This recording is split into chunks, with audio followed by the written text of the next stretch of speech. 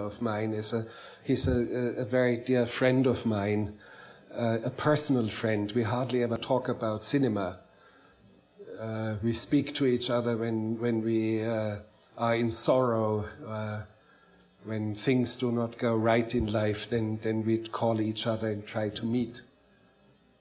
Did Schlender arrive a little or maybe years before you guys did with first films, but then get energized by what you were doing? No, not really. Well, I made films before Schlender. I mean, featurettes, back in 1961, 62. He came out with his first feature film, I believe, in 1966, The Young Turles. Yeah. And I made my first feature film, long feature film, a year later, in 67. So although he's older than me, but we came out with our first films almost at the same time. And he's a very,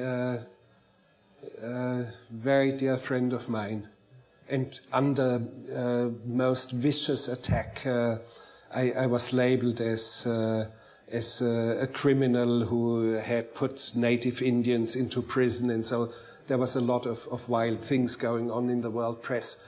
And he stood up, and I thought the man was going to die from a stroke because he was purple in his face and yelled at this bunch of journalists. And I do not forget things like that. Werner, are you familiar with YouTube? Not really, but I have eventually seen a little bit. Yeah, maybe 4 or 5 things at YouTube. Are you on the computer? Do you have a? I use a computer, but mostly for communicating with my brother in Munich, and we are 9 hours apart because I live in Los Angeles. So email is very good, or writing a screenplay and sending it to a friend in Boston and asking him for corrections in my English grammar. I know it's lousy, but I need corrections, and he sends it back to me half a day later. So, but I'm not very much into YouTube and things like that. Although it's a wonderful instrument, and what we saw, the presentation of the website is absolutely formidable, because all of a sudden the web gains significant depth. You see, it was so shallow. Much of it is so shallow and so half-informed, and all of a sudden about movies, you just access this website, and you will find you can branch out, and you can go in very deep to deep bottoms of the unknown in cinema. So I salute the website. Yeah, definitely, definitely.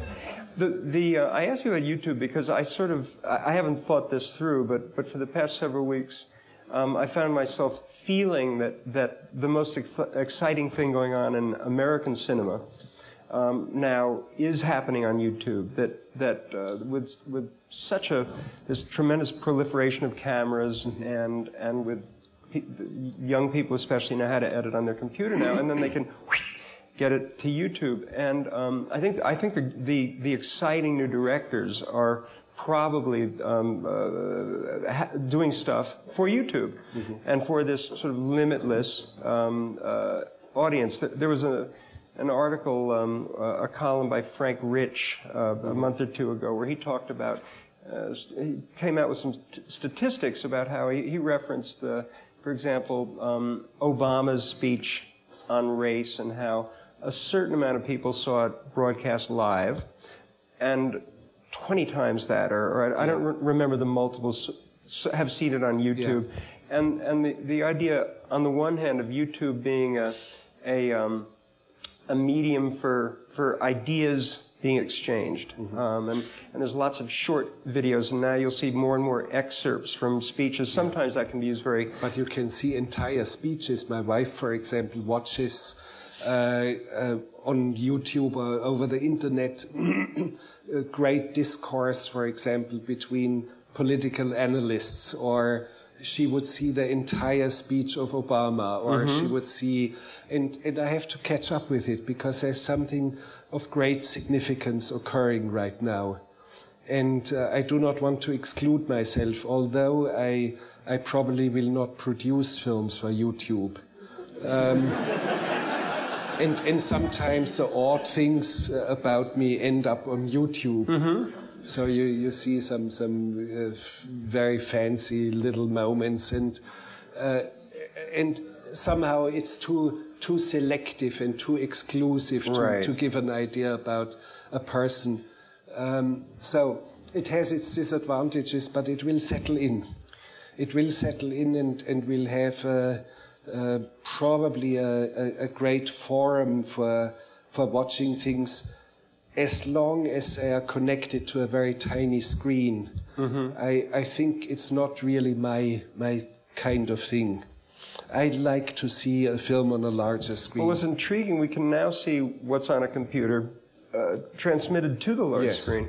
And there's some, enough of YouTube, but I do want to say there are, I think, thrilling, I've seen a couple of things, and I haven't really looked all over the place. I've been lucky enough to have some things sent to me.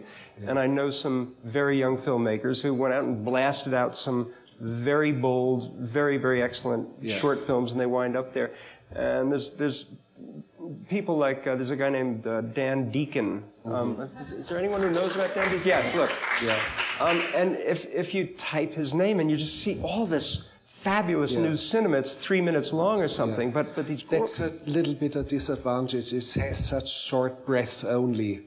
And I like to tell a whole story. But of course, there is a validity in having short clips and doing something in 3 minutes. Why not? But I believe that YouTube or other forms of the internet will allow us to view a whole 3-hour movie and somehow connect it at home to a large flat screen and inviting a few friends, and you have something which will eventually create a different culture of viewing films. And it's most exciting to see how many people there are out there. Yeah. It's just totally wild. Okay, Jonathan, Jonathan asked me to come up when we had to stop because I knew he was going to get wrapped up in this conversation.